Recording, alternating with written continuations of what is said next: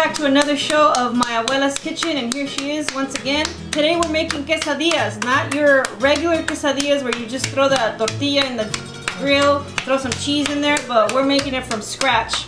And so, ¿cómo le llamas a estas quesadillas, abuela? Quesadillas rancheras. Quesadillas rancheras. And there's a special twist to this quesadilla, and we're going to show you right when we tell you what the ingredients are. Masa, flor de calabaza. Pueden usar diferentes quesos. Queso cotija, queso panela, queso fresco del que sea, del que les guste, le pueden echar. So if you guys don't have a homegrown zucchini farm, which not too many of us do, you can buy these flowers at a regular Mexican store like Superior, Cárdenas, ¿qué más? Different places where they have like traditional Mexican grocery. The first step is actually putting the masa and just kneading it until it gets a little soft. ¿Qué tan suave tiene que estar la masa?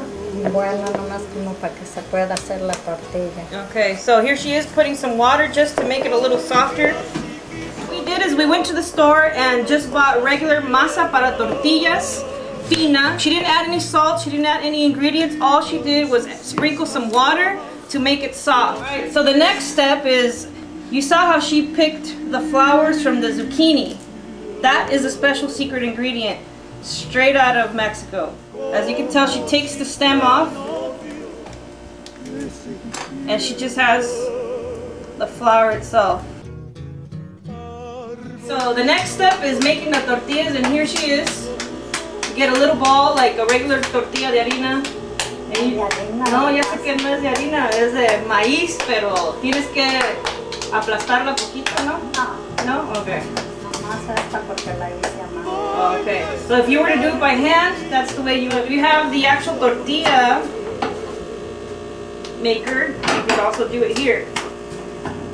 So as you can tell, she has a plastic covering here, and the reason for this is so the tortilla does not stick to the actual press. Okay, dale, abuela. Enséñanos cómo. You put the little ball in there. Okay, so you heat it up a little. No se cocina todo, ¿verdad, abuela? ¿Cómo no se cocina? Ahorita no. Ahorita le vamos a dar una vueltita nomás para que no quede cruda por dentro.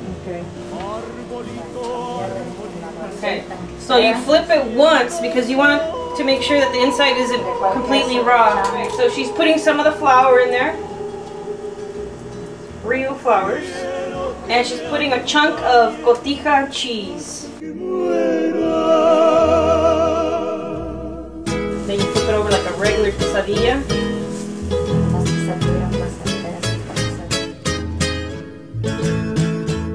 Pueden echar choricito.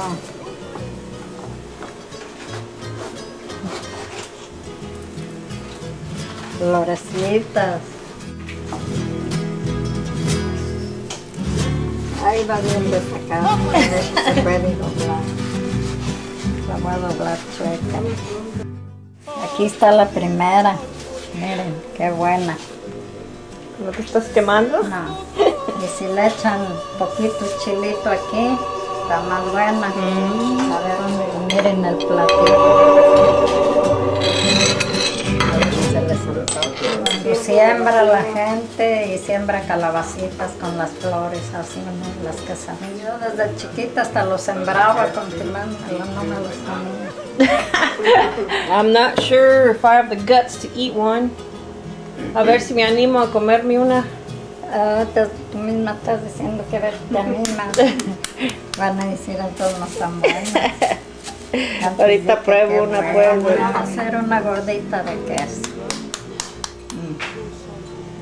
Le echamos aunque sea quesito, no. Chale chorizo. Frijoles, chorizo. Usually you put Le echamos frijoles, beans, but we didn't have any. pedacitos de chile seco, doradito en la manteca. Miren, aquí está una gordita. So there are two recipes in one. You can make the gordita or you can make the quesadillas. Chicharrones. Chicharrón. Quieran echarle. So you can really put whatever you want inside these Cuando se le gorditas. echa lo que uno quiera echarle. Ya se fríe. Vamos a hacer una grandota pasilla a mano. I wasn't sure if I was going to have the guts to actually try these quesadillas because of the flour in there, but I'm going to give it a shot. So she's making me one with chorizo, with the two kinds of cheese, the gotica and the panela, and with the flour, of course. So Así se hacen las tortillas. she's making me an extra huge one, extra big one, to make sure all the ingredients fit. It's hot. Tastes good with the flowers. You like it? Mm-hmm. Well, if she can try it, I guess I can try it.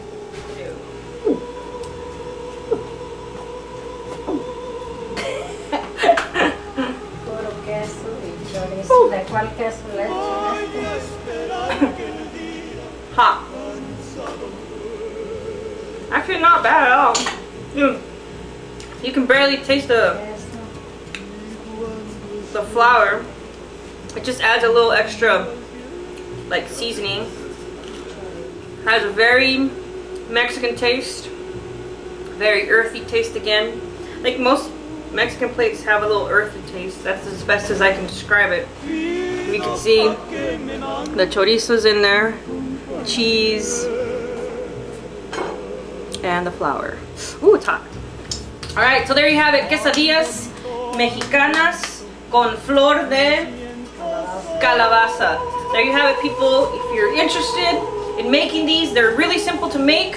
In minutes, you can put this together. So try it out. Tell me what you think of that recipe. I know it's a little different and unexpected of the flour to be edible, but it is. And we have, well, not me, but she has been eating it for years. My mom has been eating it for years, and they're still alive, so we know that they are edible. And Mexicans in Mexico have eaten it for centuries.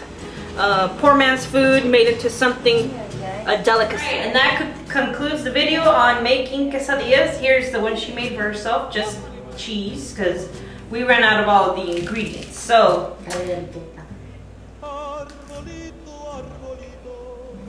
está muy buena. Alright, quesadilla ranchera with flor de calabaza. I don't know why I keep forgetting that. Calabaza, calabaza, calabaza, calabaza, calabaza. If you're looking for any recipe, let us know. She'll be more than willing to make it, if she knows how to make it, of course. So we just want to thank all the viewers, all the subscribers. Thank you for your support. That's the only reason why we make these videos, is for you, and of course, for our memory, as a family. ¿Verdad, abuela? ¿Algunas palabras que les quieres decir a los que te han dejado mensajes tan bonitos o algo? Que gracias, mamá. Gracias.